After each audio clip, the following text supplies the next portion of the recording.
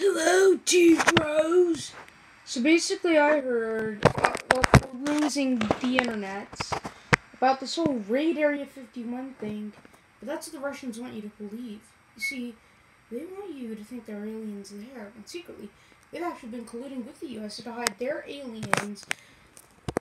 And the Russians also have many secret technologies, including subterranean nuclear weapons, alien technology as well, and a whole load of other things, including tanks, the bodies of lost cosmonauts covered up, and they're at one of these two bases, both in Russia. One of them is the town of Mezhgorye, spelled Mezhgorye, in the Russian Autonomous Republic of Bashkortostan, near Mount Yamantau. There's probably a facility on Mount Yamantau.